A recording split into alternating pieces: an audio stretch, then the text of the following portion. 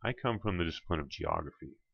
And what I did when I first began as a clear fellow in data curation is I decided to draw my job as a way for me to better understand what I was doing. And within this map, there's two basic concepts. One is that there's inwards and outwards motion. And I think it's important to remember that data always moves.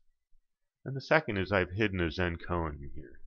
First there's a mountain, then there's none, and then there is. And what I mean is that this is a very complex drawing. But we can take away this complexity and then rebuild it back up. Through this process, we should gain some understanding. So when I think about curation, I think about a fairly simple process that's been going on for a long time.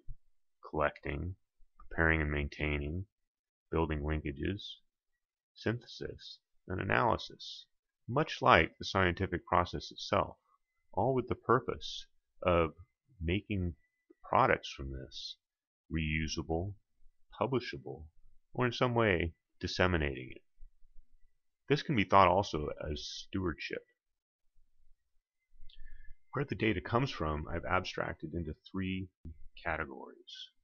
The existing library digital collections, the existing external data resources, and then the research data products that are produced by the research community on campus. To each of these, we can attach verbs as the data moves into what I call the curation space. And you'll notice that each share metadata creation, or the description of the data. With these descriptions, we can build linkages between the data, take advantage of new semantic technologies, and hopefully make the data interoperable and thus add value to it and make it more reusable. When the data is inside the curation space, the library has lots of experience with storage, archival, preservation, and discovery. We need to be particularly careful about the formats that we're storing the data in, and the difference between preservation and conservation. Data may not be as valuable in 10 years as it is today.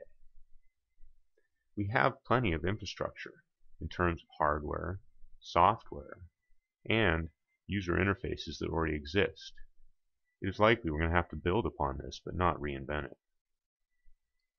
As the data moves back out to be published or reused, we're going to have to be very careful about property rights. Is the data going to enter the public domain? Is it going to be open access? Will it be licensed? Are there intellectual property rights that we need to respect? And then, if we do this all correctly, we're going to end up with a sustainable system that's secure and adds value to our research data products. Once again, we have the mountain of complexity, but hopefully a little more understanding.